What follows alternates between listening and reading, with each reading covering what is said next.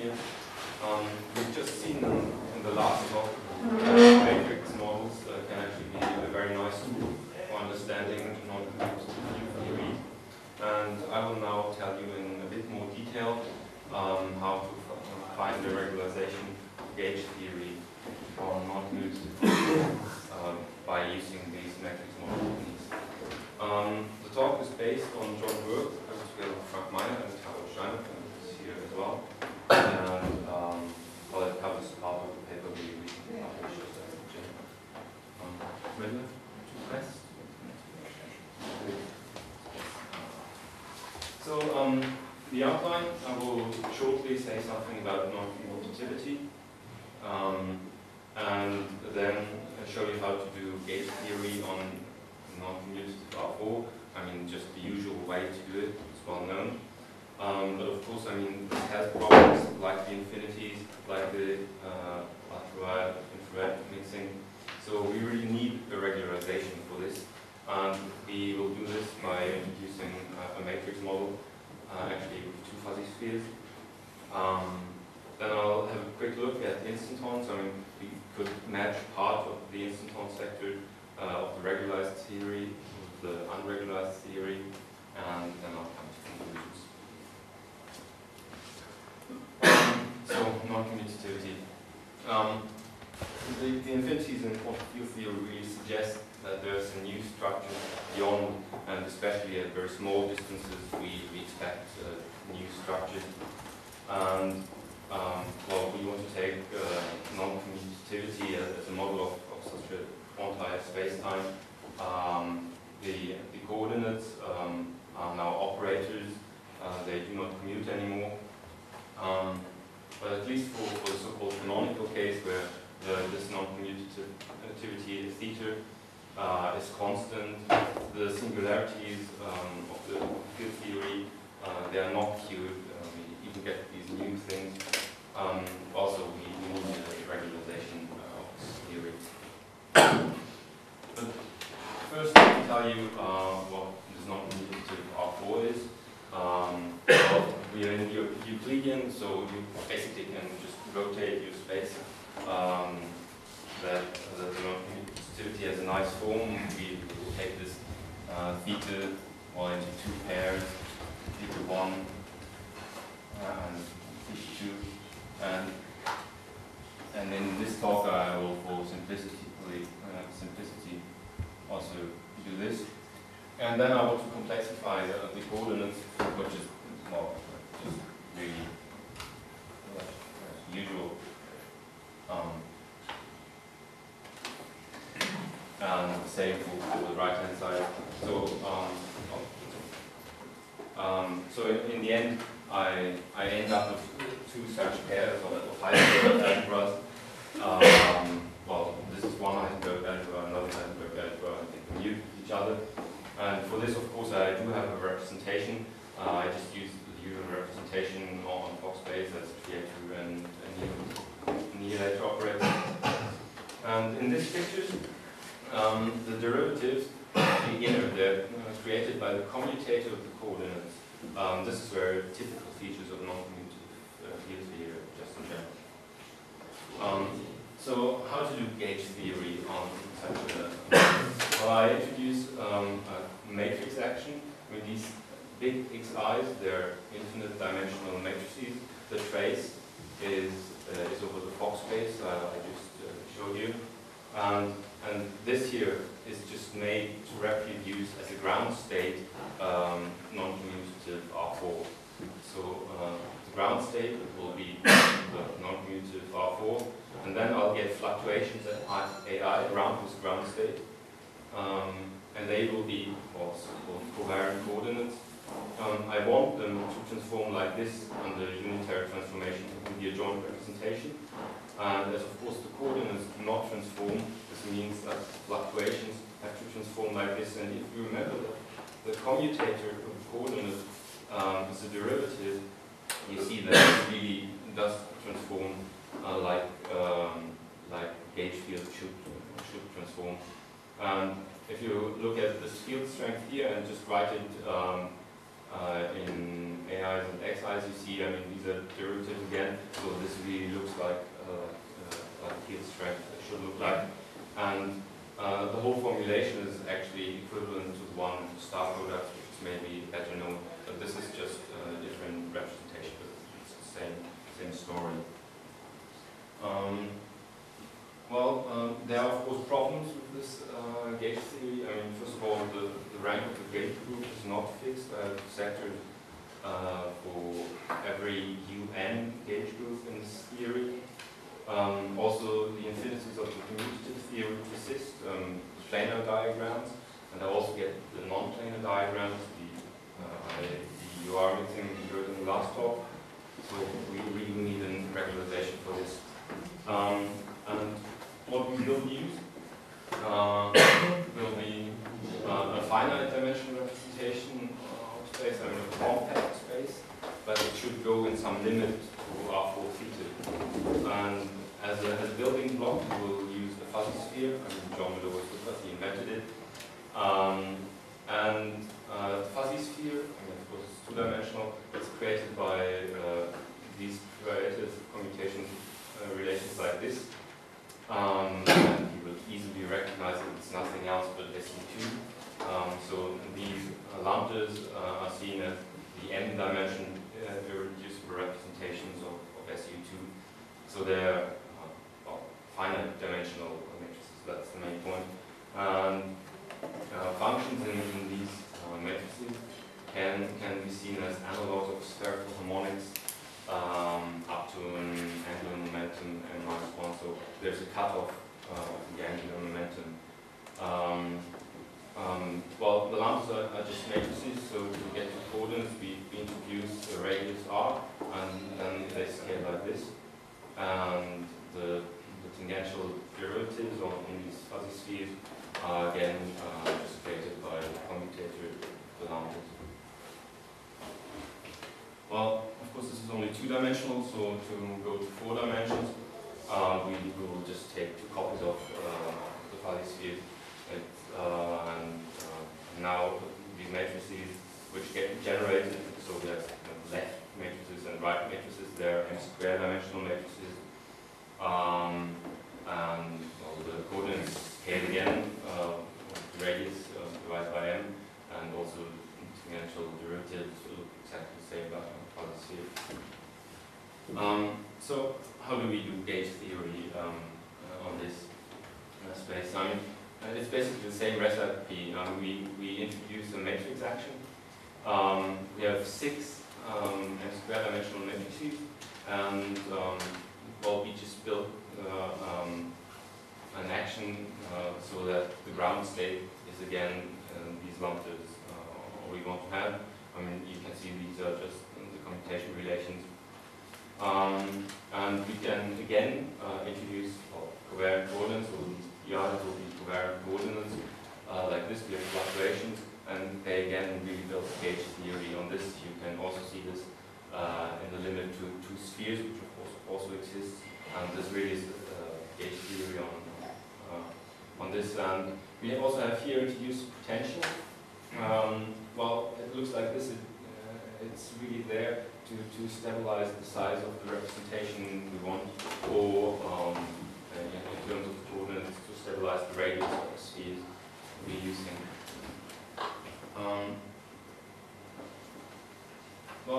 This model is really finite. I mean, and well-defined.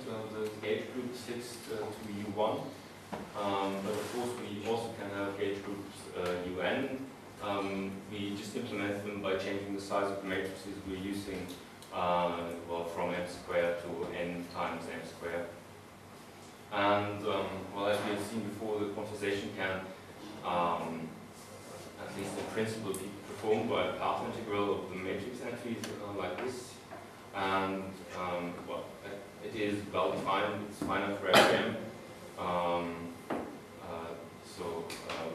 Everything is well defined. You still have to calculate, which can be very hard, but everything is finite. So I want to show you now how to go from these 2 fuzzy spheres to R4 theta, how this can, in some scaling limit, go there. For this, we go to the North Pole. I mean, we just set up 3.5, and then do a double scaling limit. We just blow up the North Pole, and we keep this ratio fixed to theta. And if you do this, I mean, just for one fuzzy sphere, for example, see, I mean, this here will be small because we're at the North Pole. If you then take this into account, I mean, you really have this commutation relation like on canonical noncommutative plane. This is really what we want. And for 4 dimension, I mean, it's easy. We just do the same scaling limit now for generators, and with these x1 to 4, we really end up with R4 theta. So this is in a way a regularization of the space, but we now also want a regularization of the gauge theory, and we will do this in doing the scaling limit not on the coordinates but on the covariant coordinates. And these covariant coordinates did build our gauge theory. So these covariant coordinates BI did build the gauge theory on fuzzy spheres, and we scaled them to the covariant coordinates on R4 theta. And this way, you can see that really the gauge action on the fuzzy spheres goes over to gauge action on R4 theta. So, well, we really have this desired regularization for the gauge theory on R4 theta. And as an aspect of this, now I want to have a look at the instantons. Well, there's one class of instantons on R4 theta, which can be rather easily constructed. Well, this xi is an infinite dimensional matrix, so we can just insert here a finite dimensional diagonal matrix. These instantons are rather well known. They're normally written slightly different with projectors, but it's really the same thing. And it's also easy to see that these really fulfill the equation of motion on R4 theta for gauge theory. So these are the instantons, and the dimension of this diagonal matrix corresponds to the charge of these instantons. On fuzzy spheres, we can mimic this construction. We just here, these are the generators of the fuzzy spheres, and we just shrink them in size to get some space to insert here also diagonal matrices. In fact, these guys do fulfill the equations of motion on fuzzy spheres. They're a bit more complicated, so I didn't write them down. But for scaling, they really are instantons on fuzzy spheres, and it's quite obvious that in the limit they go to the instantons we had on R4 theta. But there's one additional thing. Well, before we really could have any charge k for the instantons. So, well, any size of this diagonal matrix we inserted. But now on fuzzy sphere, the size of the matrix is fixed to 2m squared. We can't change this. So to get finite instantons, we have to make these two representations on the left and on the right smaller. And for finite instantons, the only choice really is this. When we get n minus L and m plus L for the representation. But this means that the charge of the instantons has to be L squared. So in this regularized theory, we get something like a super selection rule for the instanton charge, for the charge of the instantons. Well, of course, you can kind of play the model or use different models of different sizes to get back all the instantons, but at least they will be in different sectors of the theory. So the regularization really does give you the super selection rule. Yeah, I'm about to conclude actually. I'm maybe a little bit confused. Does it mean that you miss something using this regularization? manipulate everything. Okay, so it sort of breaks some kind of symmetry by. Yeah, I mean it changes the topology.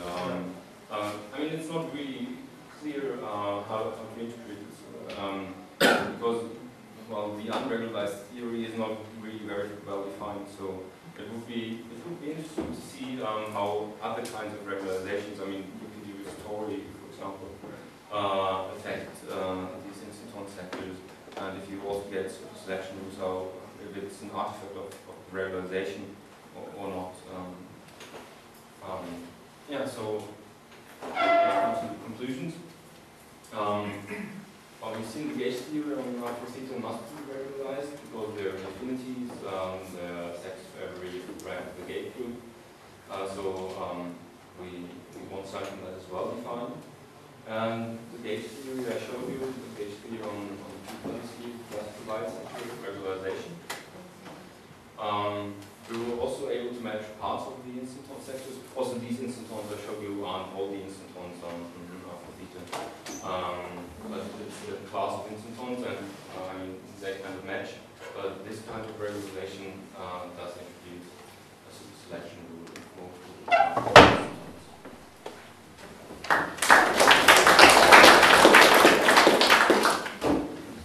I'd be surprised by the super selection rule. We were surprised because I mean this is one of the nice features of non-commutative gauge theory. That really all the instantons are in one sector of theory. But okay, I mean in a way this seems to be because of the topology of the two spheres. Well, maybe so. Maybe we shouldn't be surprised that the topology of this regularization affects the topological sectors of the gauge theory. Well, in the fuzzy sphere you have this Lie structure. You have the Lie structure, not the theta constant, but the Lie structure, right? Yeah. Opposite from what you described in the beginning. And then when you got the limit, somehow you want to get the theta equal constant. And I suppose in a consistent way, this appears also in the variant in the field strength, right? The field strength is not what we presented as but it has also this. Well, is this related to the way you take the limit that you find this selection rule? Because it was not clear how you. Okay, in this limit, the kind of third coordinate at the north pole goes to an auxiliary field, which we then can integrate out.